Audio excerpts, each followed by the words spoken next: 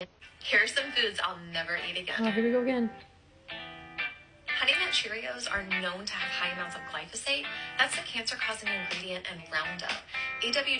All right, I'm going to stop you right there. So yes, the EWG Environmental Working Group, who is funded largely by the organic industry, they took some data on some products that they pulled off the shelves and they tested for glyphosate. The data is not peer-reviewed. Remember, they are funded largely by the organic industry, so their goal is to scare consumers about conventional products so that they will buy organic versions. All right, data not peer-reviewed, but let's just pretend that their data is correct.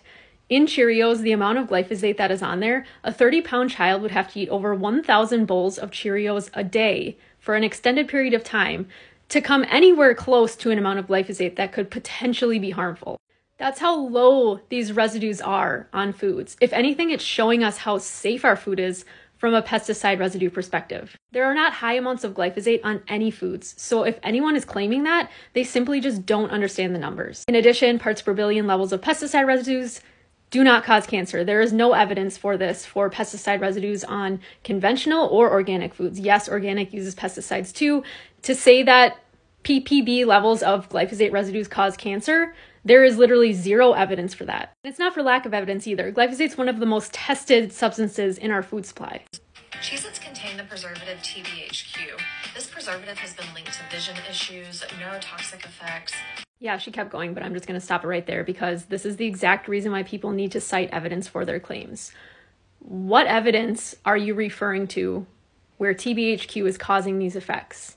Because there's no evidence showing that the very small amounts of this antioxidant that are put into foods to help keep fats from going rancid shows any of these effects in humans at those low doses. So she either just read this somewhere from somebody else who's very misinformed and just is repeating it, or she's referring to rodent studies where they were given very, very high doses of this ingredient and some effects occurred.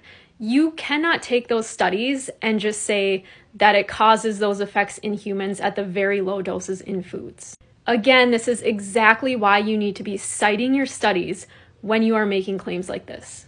This French vanilla coffee may contain canola and soybean oil, which are both highly inflammatory oils, but it also contains carrageenan, which has been linked to IBD, IBS, rheumatoid arthritis, and colon cancer.